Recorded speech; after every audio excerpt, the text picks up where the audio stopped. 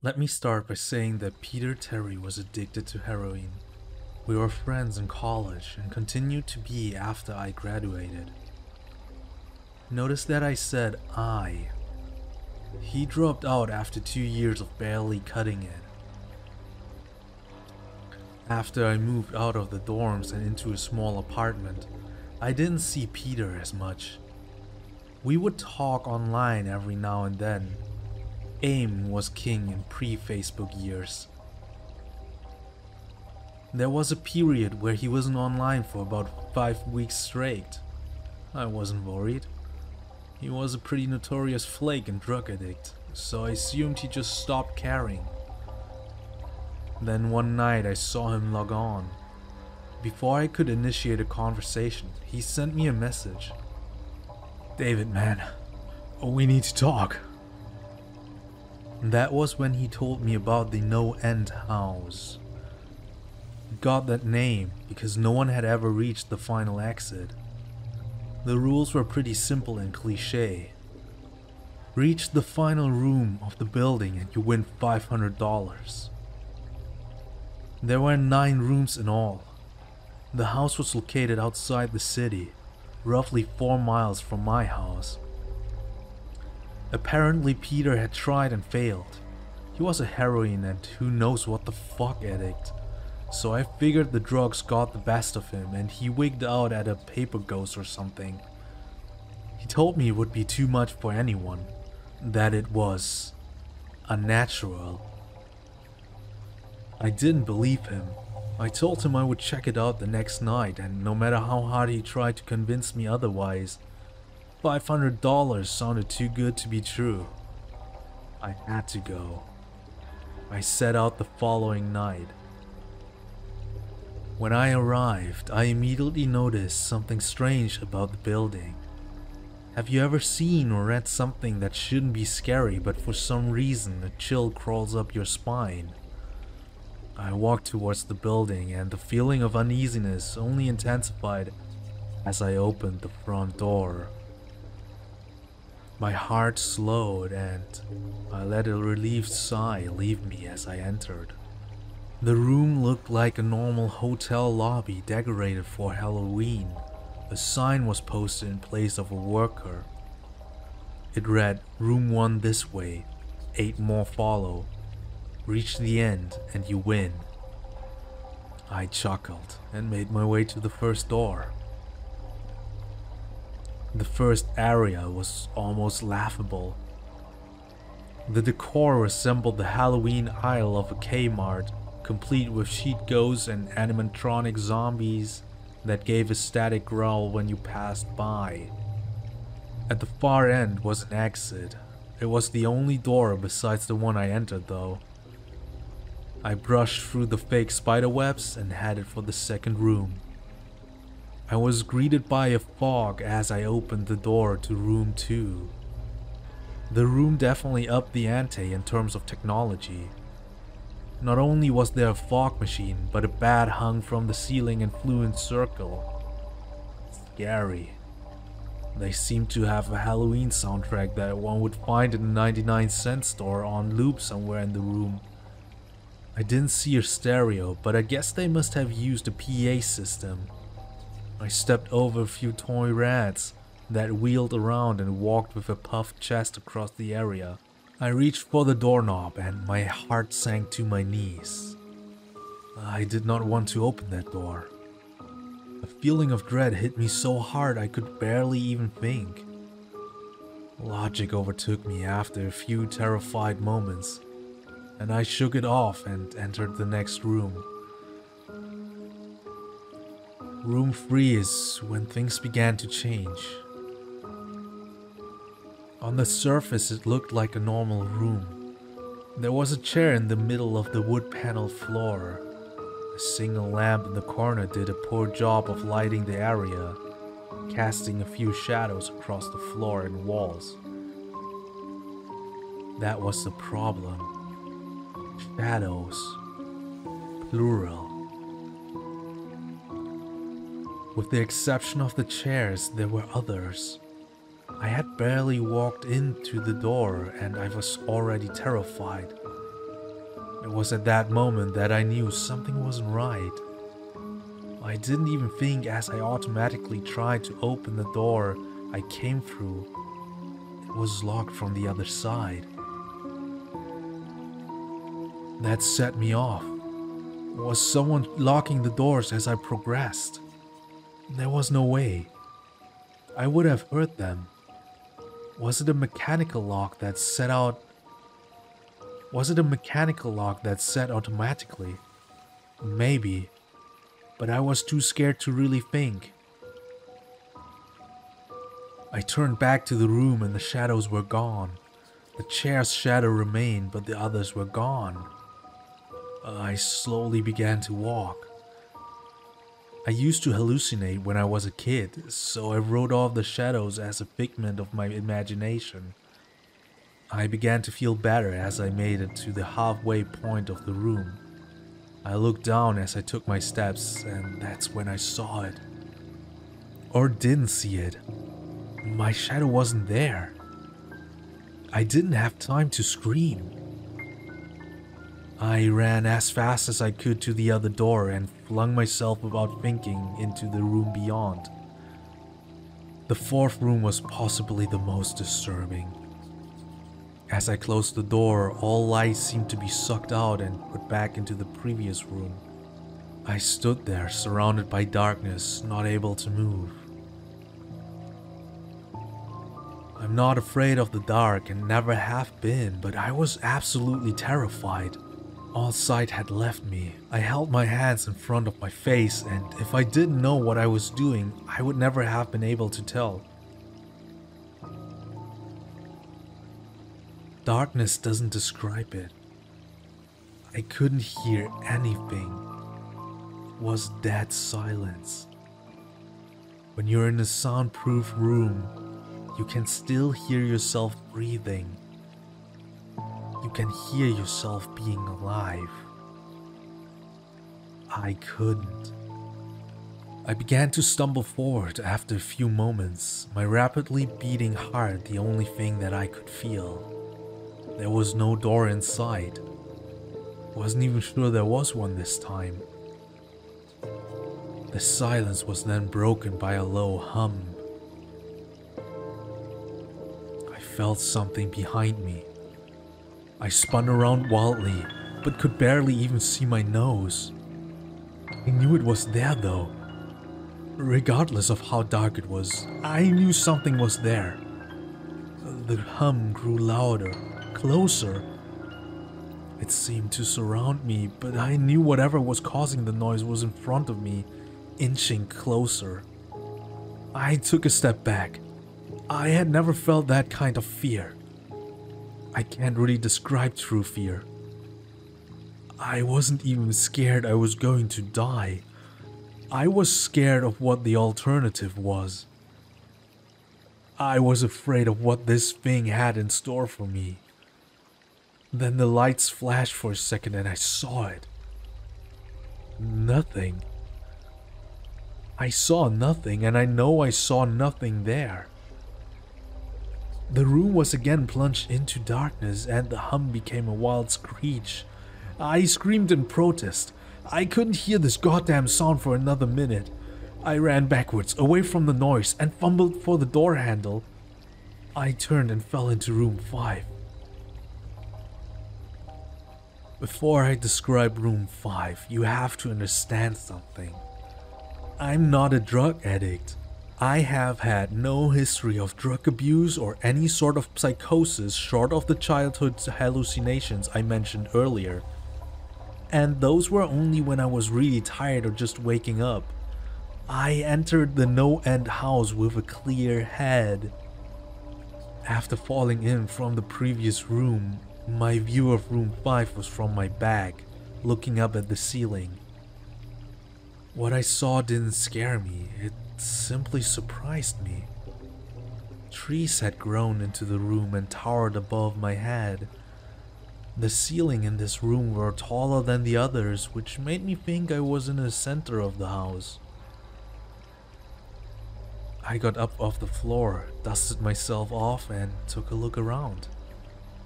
It was definitely the biggest room of them all. I couldn't even see the door from where I was. Various brush and trees must have blocked my line of sight with the exit. Up to this point, I figured the rooms were going to get scarier, but this was paradise compared to the last room. I also assumed whatever was in room 4 stayed back there. I was incredibly wrong. As I made my way deeper into the room, I began to hear what one would hear if they were in a forest. Chirping bugs and the occasional flap of birds seemed to be my only company in this room. That was the thing that bothered me the most. I heard the bugs and other animals, but I didn't see any of them. I began to wonder how big this house was. From the outside, when I first walked up to it, it looked like a regular house. It was definitely on the bigger side, but this was almost a full forest in here. The canopy covered my view of the ceiling, but I assumed it was still there, however high it was. I couldn't see any walls either. The only way I knew I was still inside was that the floor matched the other rooms, the standard dark wood paneling. I kept walking, hoping that the next tree I passed would reveal the door. After a few moments of walking, I felt a mosquito fly onto my arm. I shook it off and kept going. A second later, I felt about 10 more land on my skin at different places. I felt them crawl up and down my arms and legs, and a few made their way across my face. I flailed wildly to get them all off, but they just kept crawling. I looked down and let out a muffled scream. More of a whimper, to be honest. I didn't see a single bug. Not one bug was on me, but I could feel them crawl. I heard them fly by my face and sting my skin, but I couldn't see a single one. I dropped to the ground and began to roll wildly. I was desperate. I hated bugs, especially ones I couldn't see or touch. These bugs could touch me, and they were everywhere. I began to crawl. I had no idea where I was going. The entrance was nowhere in sight, and I still hadn't even seen the exit. So I just crawled, my skin wriggling with the presence of those phantom bugs. After what seemed like hours, I found the door. I grabbed the nearest tree and propped myself up, mindlessly slapping my arms and legs to no avail. I tried to run, but I couldn't. My body was exhausted from crawling and dealing with whatever it was that was on me. I took a few shaky steps to the door, grabbing each tree on the way for support. It was only a few feet away when I heard it, the low hum from before. It was coming from the next room and it was deeper. I could almost feel it inside my body, like when you stand next to an amp at a concert. The feeling of the bugs on me lessened as the hum grew louder. As I placed my hand on the doorknob, the bugs were completely gone, but I couldn't bring myself to turn the knob. Knew that if I let go, the bugs would return and there was no way I would make it back to room 4. I just stood there, my head pressed against the door marked 6, and my hand shakily grasping the knob. The hum was so loud I couldn't even hear myself pretend to think. There was nothing I could do but move on. Room 6 was next, and room 6 was hell. I closed the door behind me, my eyes held shut and my ears ringing. The hum was surrounding me. As the door clicked into place, the hum was gone. I opened my eyes in surprise and the door I had shut was gone. It was just a wall now. I looked around in shock. The room was identical to room 3. The same chair and lamp, but with the correct amount of shadows this time. The only real difference was that there was no exit door and the one I came through was gone. As I said before, I had no previous issues in terms of mental instability, but at that moment I fell into what I now know was insanity. I didn't scream. I didn't make a sound. At first I scratched softly. The wall was tough, but I knew the door was there somewhere. I just knew it was. I scratched it where the doorknob was. I clawed at the wall frantically with both hands, my nails being filed down to the skin against the wood. I fell silently to my knees. The only sound in the room, the incessant scratching against the wall. I knew it was there. The door was there. I knew it was just there. I knew if I could just get past this wall. Are you alright? I jumped off the ground and spun in one motion. I leaned against the wall behind me and I saw what it was that spoke to me. To this day, I regret ever turning around. There was a little girl. She was wearing a soft white dress that went down to her ankles. She had long blonde hair to the middle of her back and white skin and blue eyes. She was the most frightening thing I had ever seen, and I know that nothing in my life will ever be as unnerving as what I saw in her. While looking at her, I saw something else. Where she stood, I saw what looked like a man's body, only larger than normal and covered in hair. He was naked from head to toe, but his head was not human, and his toes were hooves. It wasn't the devil, but at that moment it might as well have been. The form had the head of a ram and the snout of a wolf. It was horrifying, and it was synonymous with the little girl in front of me. They were the same form. I can't really describe it, but I saw them at the same time. They shared the same spot in that room, but it was looking at two separate dimensions. When I saw the girl, I saw the form, and when I saw the form, I saw the girl. I couldn't speak. I could barely even see. My mind was revolting against what it was attempting to process. I had been scared before in my life, and I had never been more scared than when I was trapped in the 4th room. But that was before room 6. I just stood there, staring at whatever it was that spoke to me. There was no exit. I was trapped here with it. And then it spoke again. David, you should have listened. When it spoke, I heard the words of a little girl, but the other form spoke through my mind in a voice I won't attempt to describe. There was no other sound. The voice just kept repeating that sentence over and over in my mind, and I agreed. I didn't know what to do. I was slipping into madness, yet I couldn't take my eyes off what was in front of me. I dropped to the floor. I thought I had passed out, but the room wouldn't let me. I just wanted it to end. I was on my side, my eyes wide open, and the form staring down at me.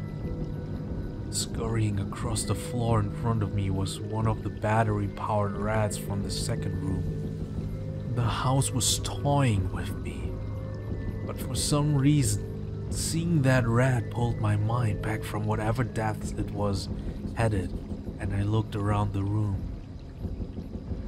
I was getting out of there. I was determined to get out of that house and live and never think about this place again. I knew this room was hell, and I wasn't ready to take up a residency. At first, it was just my eyes that moved. I searched the walls for any kind of opening. The room wasn't that big, so it didn't take long to soak up the entire layout. The demon still taunted me, the voice growing louder as the form stayed rooted where it stood. I placed my hand on the floor, lifted myself up to all 4 and turned to scan the wall behind me. Then I saw something I couldn't believe.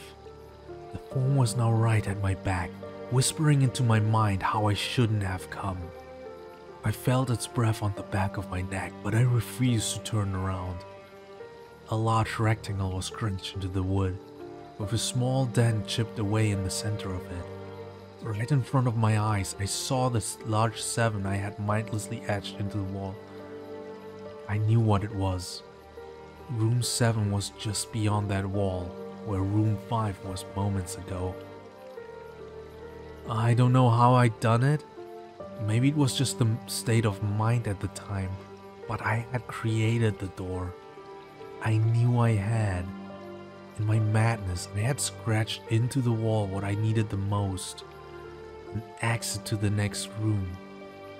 Room 7 was closed. I knew the demon was right behind me, but for some reason it could touch me. I closed my eyes and placed both hands on the large 7 in front of me. I pushed as hard as I could. The demon was now screaming in my ear. It told me I was never leaving. It told me that this was the end, but I wasn't going to die. I was going to live there in room 6 with it. I wasn't. I pushed and screamed at the top of my lungs. I knew I was going to push through the wall eventually.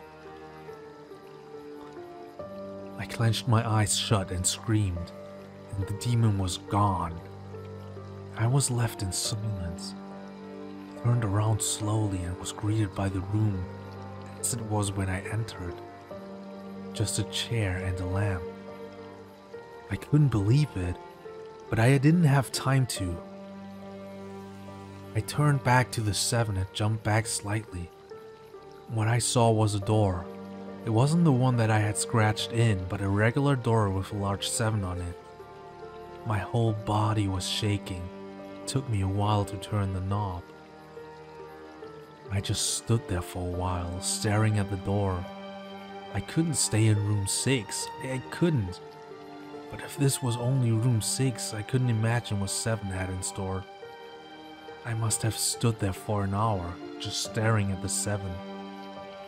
Finally, with a deep breath, I twisted the knob and opened the door to room 7.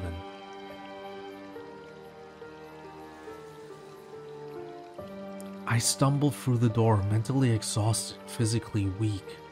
The door behind me closed and I realized where I was. I was outside. Not outside like room 5, but actually outside. My eyes stung. I wanted to cry. I fell to my knees and tried, but I couldn't. I was finally out of that hell. I didn't even care about the prize that was promised. I turned and saw that the door I just went through was the entrance. I walked to my car and drove home, thinking of how nice a shower sounded.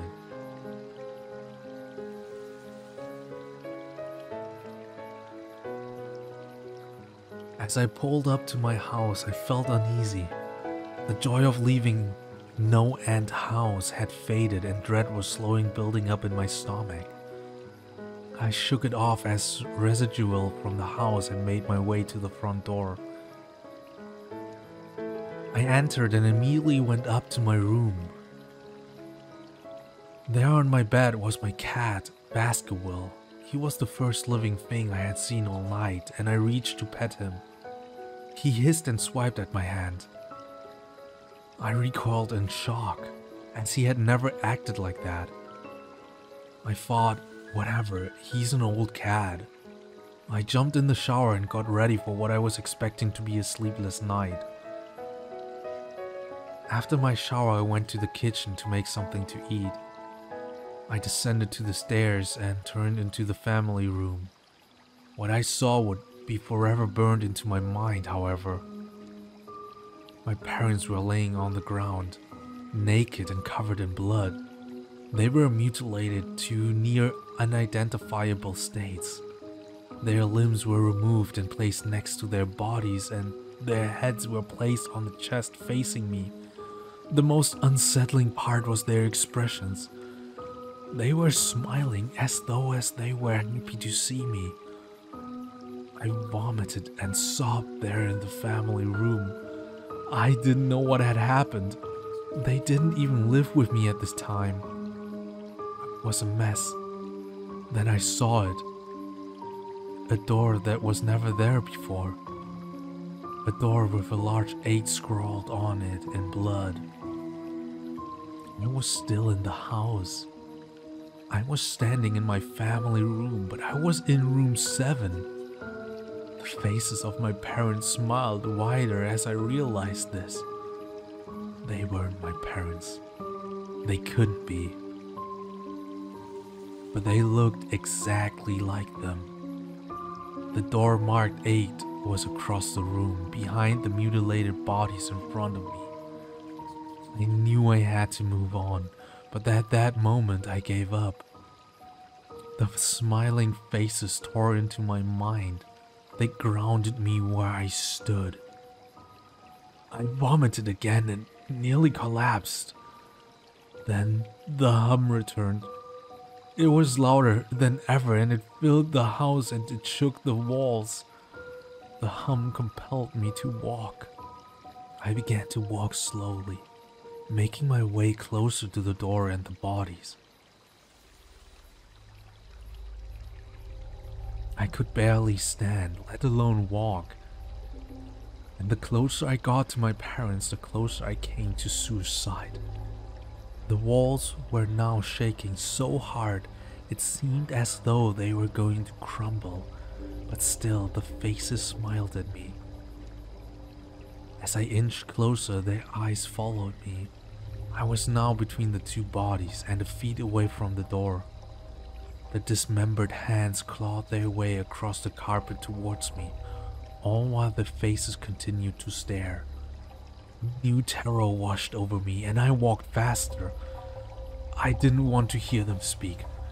I didn't want to hear the voices to match those of my parents.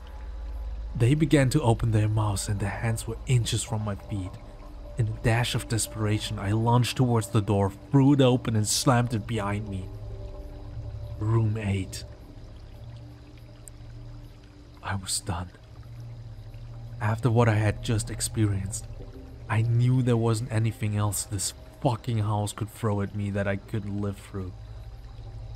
There was nothing short of the fires of hell that I wasn't ready for.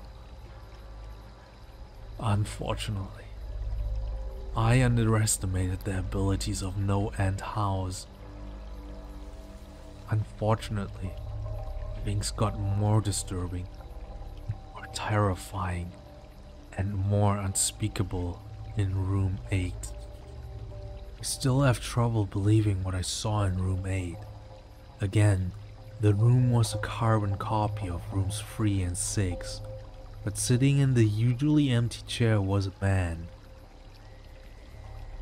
After a few seconds of disbelief, my mind finally accepted the fact that the man sitting in the chair was me, not someone who looked like me. It was David Williams. I walked closer. I had to get a better look, even though I was sure of it. He looked up at me and I noticed tears in his eyes. Please, don't do it. Please don't hurt me. What?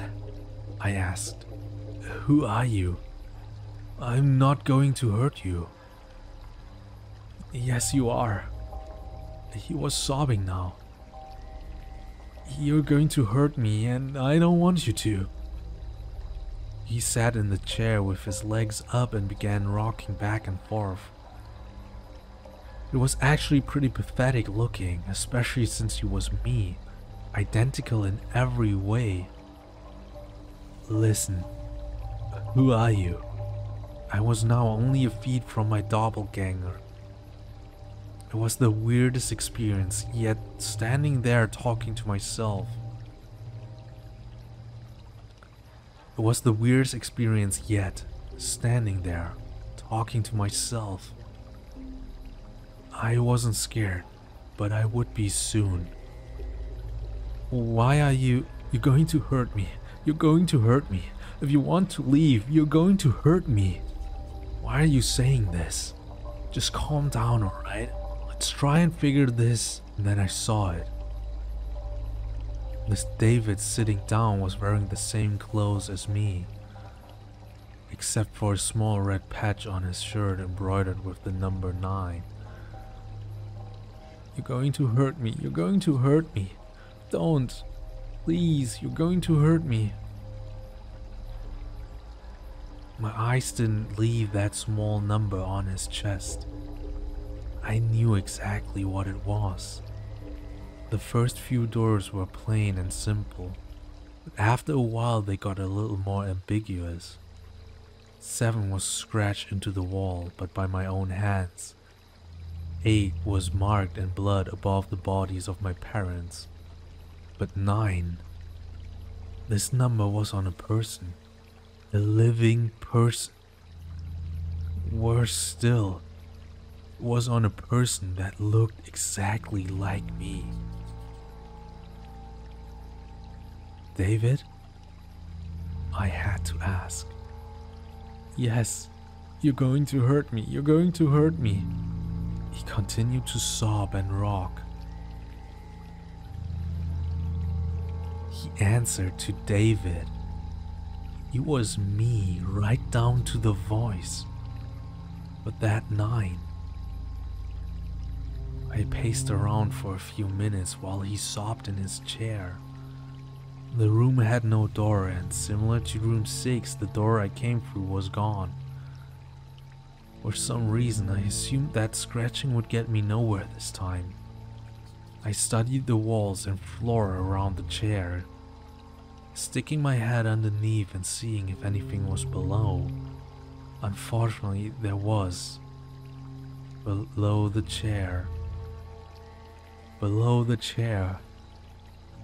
was a knife. Attached was a tag that read, "To David, from management."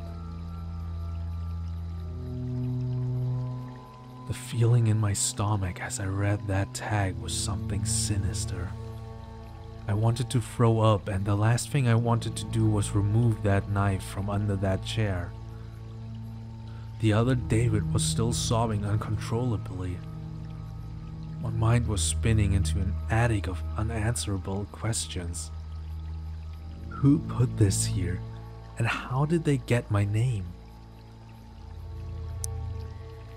Not to mention the fact that as I knelt on the cold wood floor, I also sat in that chair, sobbing in protest of being hurt by myself. It was all too much to process. The house and the management had been playing with me this whole time. My thoughts for some reason turned to Peter and whether or not he got this far. If he did, if he met a Peter Terry sobbing in his very chair, rocking back and forth. I shook those thoughts out of my head. They didn't matter. I took the knife from under the chair and immediately the other David went quiet. "David," he said in my voice, "what do you think you're going to do?"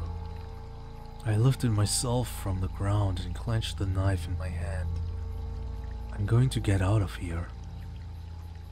David was still sitting in the chair, though he was very calm now. He looked up at me with a slight grin. I couldn't tell if he was going to laugh or strangle me. Slowly he got up from the chair and stood, facing me. It was uncanny. His height and even the way he stood matched mine. I felt that rubber hilt of the knife in my hand and gripped it tighter. I don't know what I was planning on doing with it. I had a feeling I was going to need it. Now, his voice was slightly deeper than mine. "I'm going to hurt you. I'm going to hurt you, and I'm going to keep you here." I didn't respond. I just lunged and tackled him to the ground. I had mounted him and looked down, knife poised and ready. He looked up at me, terrified. It was like I was looking in a mirror.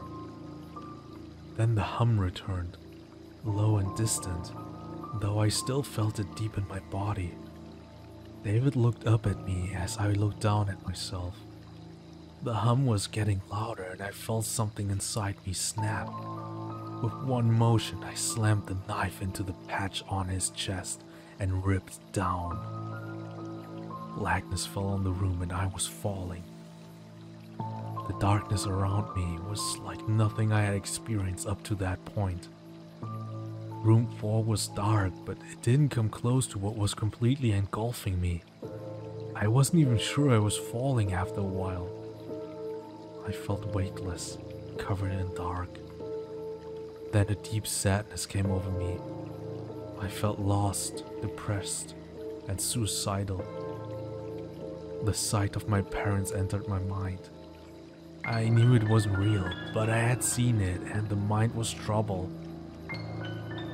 I knew it wasn't real, but I had seen it and the mind has trouble differentiating between what is real and what isn't. The sadness only deepened. I was in room 9 for what seemed like days. The final room. That's exactly what it was. The end. NoEnd House had an end and I had reached it. At that moment I gave up. I knew I would be in that in-between state forever, accompanied by nothing but darkness. Not even the hum was there to keep me sane. I had lost all senses. I couldn't feel myself. I couldn't hear anything. Sight was completely useless here. I searched for a taste in my mouth and found nothing. I felt disembodied and completely lost. I knew where I was. This was hell. Room 9 was hell. Then it happened. A light. One of those stereotypical lights at the end of the tunnel. I felt ground come up from below me and I was standing. After a moment or two of gathering my thoughts and senses, I slowly walked towards that light. As I approached the light, it took form. It was a vertical slit down the side of an unmarked door. I slowly walked through the door and found myself back where I started. The lobby of the NoEnd House. It was exactly how I left it, still empty, still decorated with childish Halloween decorations. After everything that happened that night, I was still wary of where I was. After a few moments of normalcy, I looked around the place, trying to find anything different.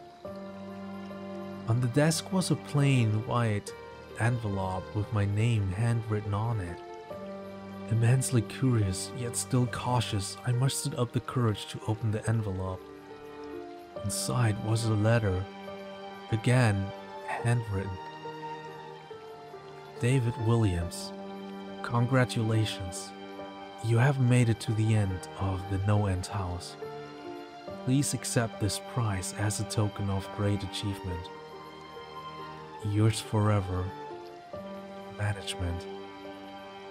With the letter were 5 $100 bills. I couldn't stop laughing. I laughed for what seemed like hours. I laughed as I walked out to my car and I laughed as I drove home. I laughed as I pulled into my driveway. I laughed as I opened my front door to my house and laughed as I saw the small tent etched into the wood.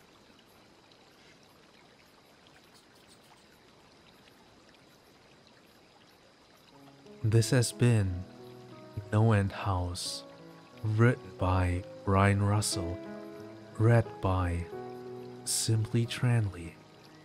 Thank you for listening and feel free to post any stories you want me to read in the comments down below. If you like my narration of the story NoEnd House, feel free to leave a like and subscribe to the channel.